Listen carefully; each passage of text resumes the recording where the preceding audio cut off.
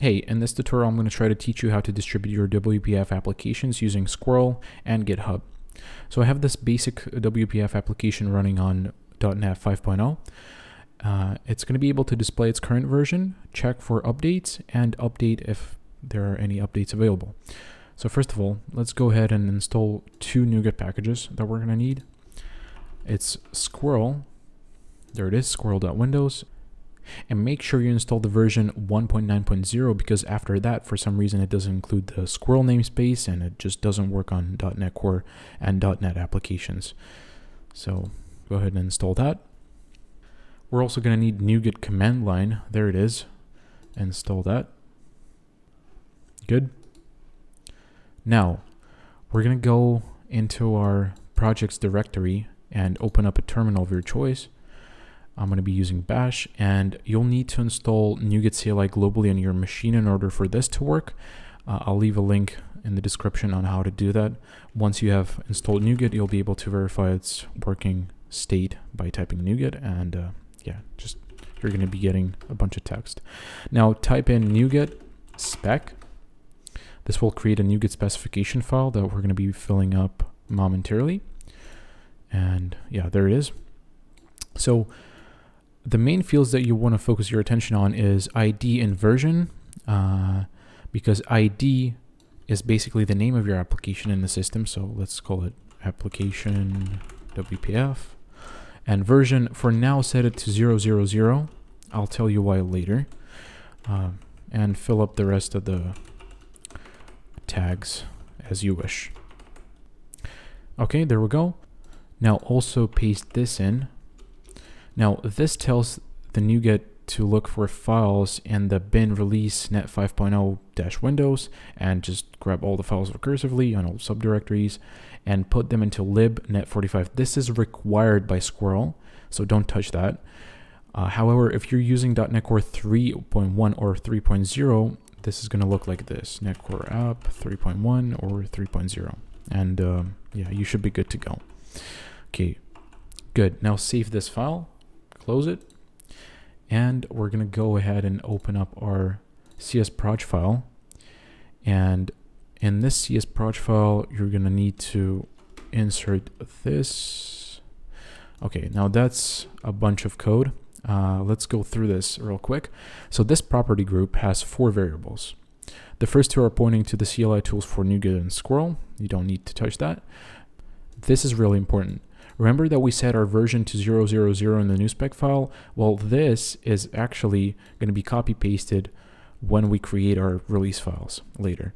And this is also really important. This is a variable that's pointing to your NuSpec file wherever it is. In my case, it's in the solutions directory in the folder called WPF app core. And there it is.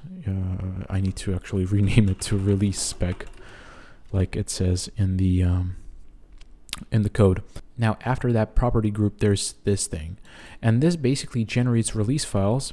If your build is successful and your configuration is set to release, is going to generate a NuGet file with the help of your NuSpec file that you have specified here, and create a Squirrel release and put them into the solutions directory, deployment releases. Now, you can change this release directory if you want, and this output directory of the NuGet if you want, but I suggest not touching this and just let it do its magic. So let's try to build it. Note that my configuration is set to release.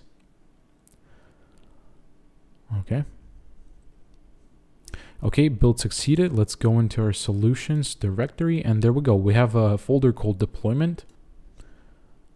Here we have a folder called generated NuGets, which has the NuGet file from which our Squirrel release files are going to be generated. Don't touch this. And here's our release with the setup. Cool. Now, because we're going to be using GitHub, of course, we need a GitHub repository. So let's go ahead and create that real quick. New repository, name it something.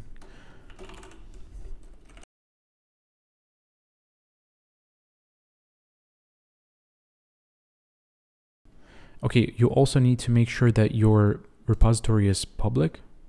Publish that. And now I'm going to transfer all the files that we had into the repository that I just created. There we go.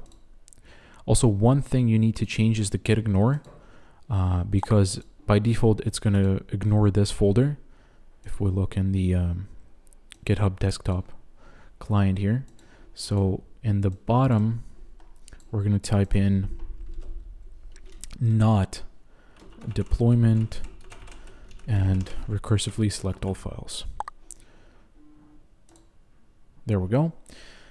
Now you can see that Git actually sees our deployment files, which is really cool. Let's go ahead and say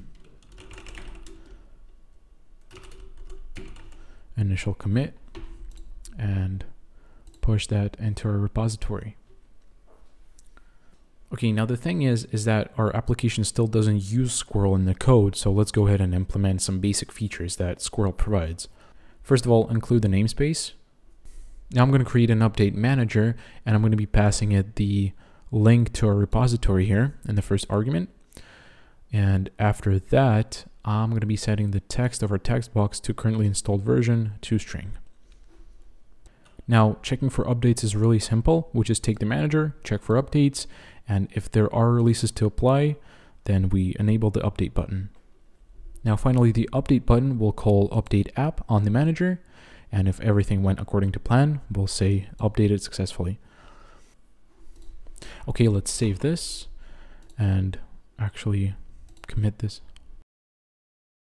Okay, now I'm going to switch the configuration to release, and without changing the version of our application, I'm going to hit build solution or build project, it doesn't matter. And okay, we got our files updated here. There we go. Now let's commit this into our GitHub. And now comes the most important part, actually creating a release. For that, click on the create a new release here and make sure the version is the same that you set in your CS proj file. Give it a name. You can even add a description here. And now, in order to release this application, you just grab all the files that are located in the deployments releases folder and drag and drop them right here. Now click publish release. And there we go. There's our version 1.0.0, and we can actually download the setup.exe and set up our application. So yeah, run anyway. There we go. Current version is 1.0.0. We can check for updates. Apparently there's no updates, so the button is disabled. Let's actually create another release and see if it actually works. I'm going to go to my CS proj file, change the version to 1.0.1 for example. Then having my configuration set to release, I'm going to hit build. Once build is done, I'm going to commit all the changes to our repository. Good.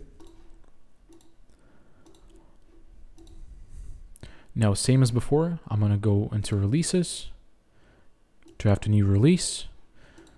Version is 1.0.1. Give it some title, description,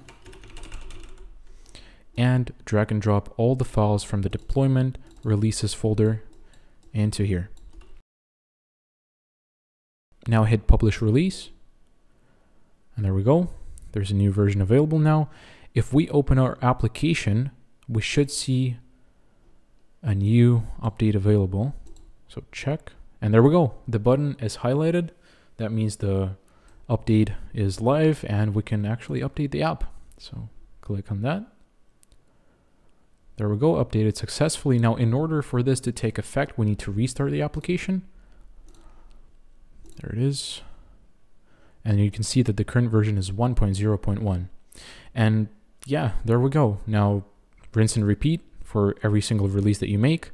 Don't forget to commit changes to your repository because you're going to be keeping track of your Delta packages that way. And yeah, that's pretty much it. Thanks for watching the video.